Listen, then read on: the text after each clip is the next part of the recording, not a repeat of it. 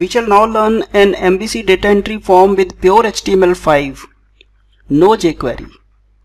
In the previous lecture we have used HTML5 in combination with jQuery, but a better solution is possible if you don't want to use jQuery at all. We can now see how to get that in position. First of all, let me show you what is where. You don't need any change to your registration template. It will remain the same. No change here. To index.cshtml, no change is required. No change is required here. The only one piece change required is to replace this AJAX call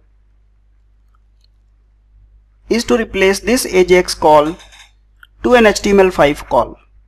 That is the only change in the entire website that you need.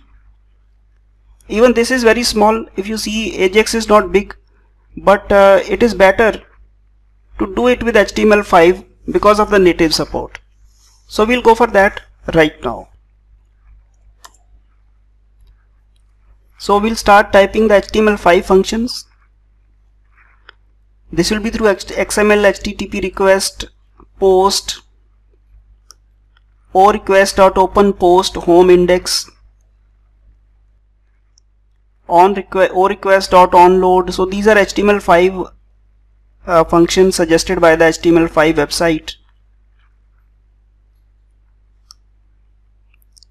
and we can have a discussion of it also.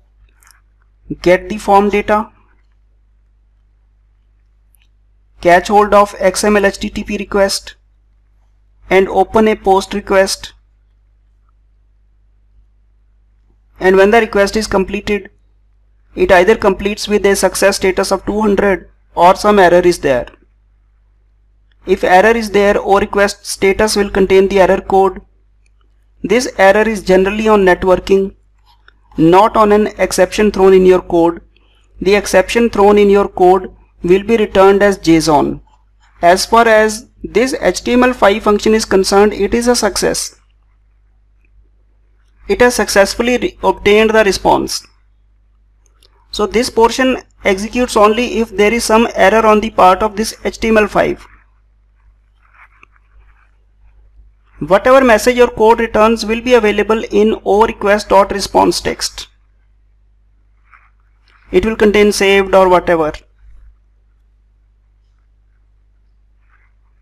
So get the form data, get the oRequest, open the request and check whether that request completed successfully or not. If it completes successfully, then response text contains the JSON sent by the server. And one more line is required, oRequest.send. File data is sent, and this is the only change that is required here. Let us run it and verify. The client-side validations are firing.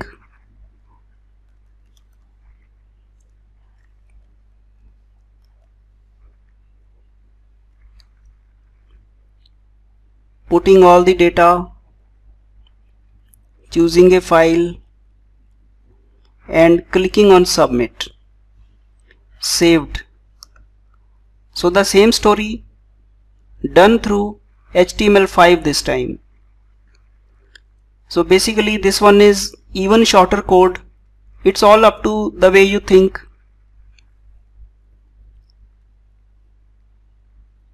So you can write your pre-validation code here if you want for the file. And this one will cause the client-side validations to fire. If they succeed, then this code will run. Now in the sidelights, I have a chance of improving this server-side code. Let me come to the discussion. First of all, I am strongly dependent on client-side validation. So this one can be very easily stuck off. I can simply remove this else, format it. So I am removing the server-side code here. Next now.